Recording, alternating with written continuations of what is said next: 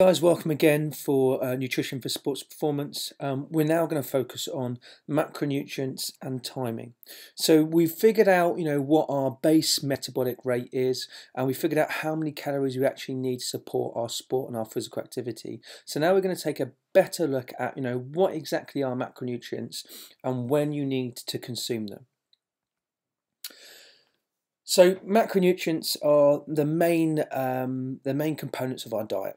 So we eat things like carbohydrates, proteins and fats in order for us to sort of sustain us through our days. So carbohydrates are things like pasta, bread, rice, and they are 4 calories per gram. Then we have protein, so think of steak, eggs, some forms of high protein nuts, and they again are 4 calories per gram. And then we're going to move into fats. So when we're thinking about fats, I want you to think about cheeses, butter, cream, oil. All those things are considered fats, and they are quite calorie dense. They're 9 calories per gram. Right, here's me going to be completely transparent. If you had some bread, okay, it would largely be made up of carbohydrates, but it would have some element of protein and a small element of fat in it. If you're going to have something like nuts, that nuts are considered high in protein, they do have large elements of fat in it. And if you're going to have cheese, cheese is high in fat, but it also is quite dense in protein as well. So there's not an exact sort of measure, but these are the kind of family groups that they belong to, just to make sure that you guys fully understand that. So carbohydrates, they are good for performance in regards to they promote muscular recovery and injury prevention. Carbohydrates are very anabolic. And what we mean by anabolic means making things grow. So it will make your muscles grow, but if you have too much carbohydrate, it will also make your fat stores grow as well. So we need to think about the 3 T's. So the total amount, the timing, and the type. So it's good for fueling recovery. It's the primary exercise fuel source, so your body wants to use glycogen, okay, in order for the body to perform well. And the best way to get glycogen into your system is through carbohydrates. There are multiple different types of carbohydrates. It's the fastest source of energy, and it fuels our immune cells. So it's important that we have the right amount of carbohydrates in our system. So when we say carbohydrates, don't be carbophobic, you just need to learn to choose when to have carbs at the right time. If I flick back to some basic information about macronutrients, and this is something that I find fascinating. So if you were to take out carbohydrates from your diet, you would feel tired and lethargic. You may not be performing optimally, but you would not die as a result. Okay. However, if you were to take proteins and fats out of your diet, so either one of those, your body would not be able to function. Okay, you would perish as a result.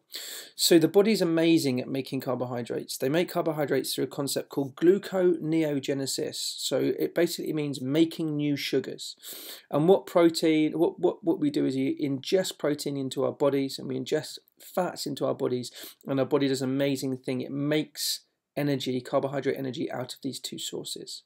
So the good thing about proteins and fats is we can survive on them pretty well. Okay, if we were to take one of these out of our diets, we would perish as a result. So don't be carbophobic. Make sure you sort of plan when you're going to pick your carbs. So there are different types of carbohydrates. There are high glycemic index or high GI carbohydrates. They digest really rapidly. They give you a big spike of energy. They're known as simple carbs. So they are monosaccharides. They're typically, when you think of the carbohydrate sources, think white carbs, white bread, white pasta, white rice. They include sugars.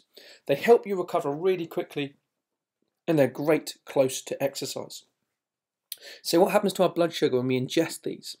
So thinking about it, if we ingest the carbohydrate just before we work out, we get that massive spike in blood sugar, so our bodies can use that carbohydrate whizzing around our system, but it's quite short-lived. It will only last maybe an hour, slightly longer before it goes back down to baseline.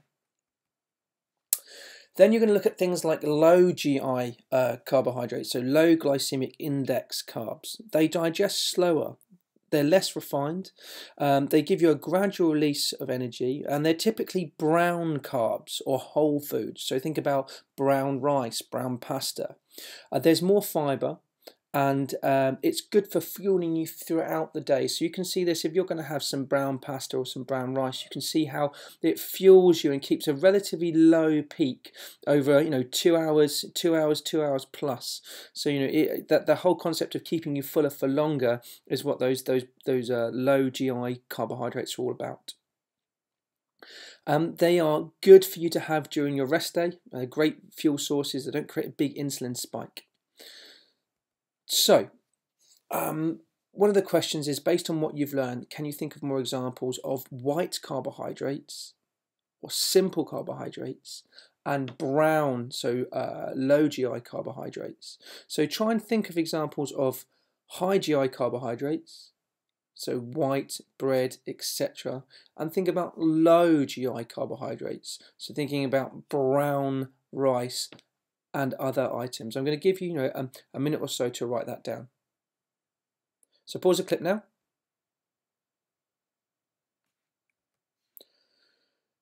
And we're back. Fantastic. Thank you very much for pausing that clip. We're moving on to the types of carbohydrates. So high glycemic index.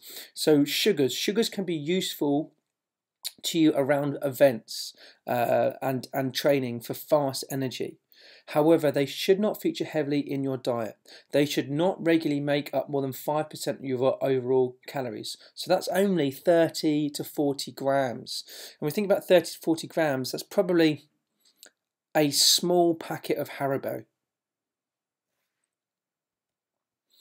So let's look at carbohydrate timing. So when is it best to have the right carbohydrates in our system?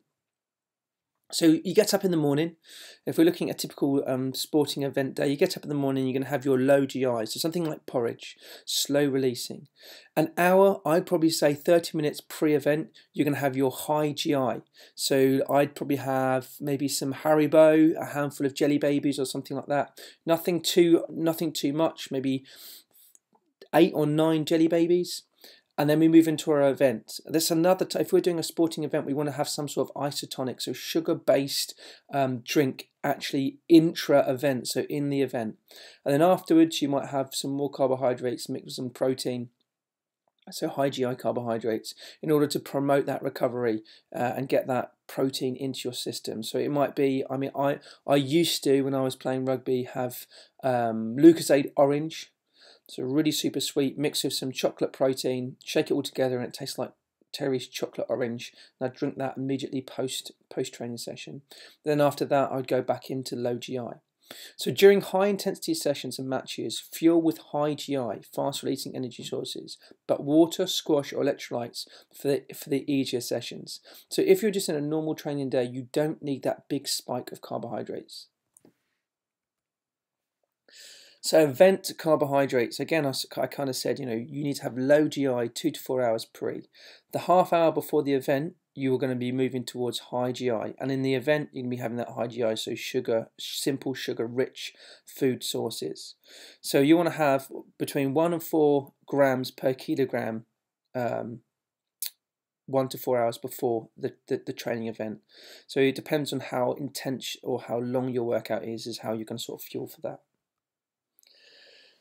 So carbohydrates during exercise, how much should you have? Okay, so during exercise, you want to aim for 30 grams. So that could be 3 to 4 Jaffa cakes. Notice that's not lots and lots. A 500 milliliter sports drink, 1 large banana, 2 small cereal bars, 2 carb gels, 35 grams, a handful of jelly beans, or 7 jelly babies. So 7 jelly babies isn't a great deal. You'd barely notice eating that, but that's kind of what you want to be looking at having, intra. So while you are performing, if you're boxing, that might be a bit of there's some Lucozade or some isotonic drinks in between your actual bouts to help you recover. I'm going to pause it there, guys, before we move on to the protein aspect.